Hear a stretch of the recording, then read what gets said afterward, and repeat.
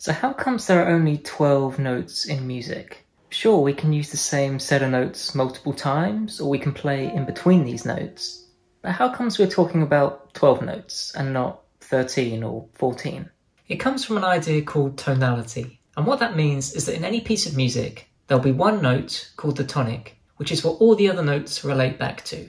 If a piece of music is in the key of C, that means that all the other notes are seen as relative to that initial note of C. And this note, the tonic, is kind of like a home for the music. It's often where a piece of music begins. It will then go on a journey using many other notes. And when it comes back to the original tonic, it will feel like the piece has come to a natural ending and the music has come to its home. For example, let's take the song Twinkle Twinkle Little Star. It's in the key of G major and it begins on the note G. Then throughout the song, it uses different notes, goes on a little journey, and when it gets to the end, it finishes again on the tonic, G. So we know that other notes are related to this tonic, but how do we work out how many other notes there are?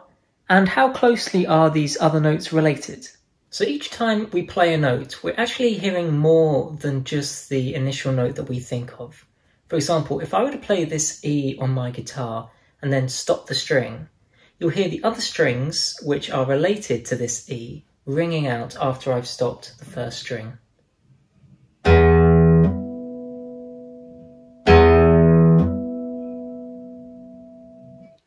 Now that's because these other notes are harmonics, which means they're very closely related to the note of E. It's not because I'm accidentally knocking the strings. If I were to place my finger, say, on an F and do exactly the same thing, you don't get those other notes ringing out. This is something called the Harmonic Series, and it applies to all sounds. It doesn't have to be a stringed instrument. And what that means is every time we divide the string or the sound wave into further parts, a quarter, a fifth, a sixth, we'll get further notes and we'll get the next closest related harmonic. So we now know where these related notes come from, but how do we work out what notes they are and in what order they're related? To do that, we're going to divide the string into equal parts. First of all, let's just play the open string. I'm going to play the A string, and so this is our fundamental note. This is the tonic A. Now what I can do to find the next closest related note is to divide the string in half. If I place my finger halfway and play the string, I get an octave A. So this is the same note, it's A, but it's an octave higher. Okay, now let's do the same thing, but we're going to divide it into 3 equal parts. So I'm going to place my finger a third of the way along the string, and we get this note. And this note is an E. So the next closest related note to A, other than the octave, is E. And the relationship between these two notes is a fifth. A, B, C, D, E. This relationship between the tonic and the dominant, the first and the fifth, is so powerful in how Western music is made up. So much so that if you're playing a piece and you see a dominant 7th chord, like an E7, that alone might be enough to tell you that you're playing in A minor or A major. You don't need to see the key signature or where the music is beginning or ending.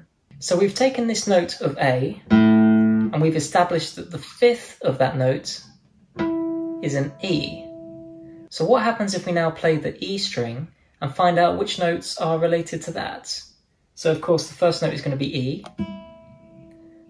Halfway along the string we'll find the octave, another E, and then dividing the string into thirds, we get a B. So B is the dominant of E. We can do the same thing with the B string. Octave B, third of the string, gives us an F sharp. So F sharp is the dominant of B.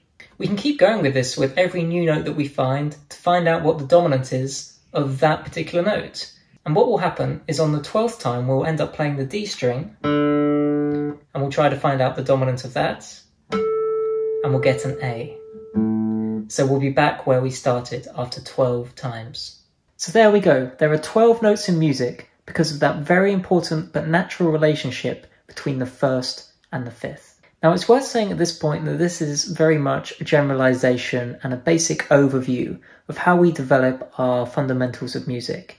There are many other cultures and styles that use different systems to find their notes, but generally speaking, most music that you listen to, popular, classical or jazz, will use the same 12 notes. This doesn't mean that it's wrong to use other notes or notes between the notes. This is just a basic overview on how we develop our system of naming notes. Thanks very much for watching. Don't forget to subscribe and check out my other videos.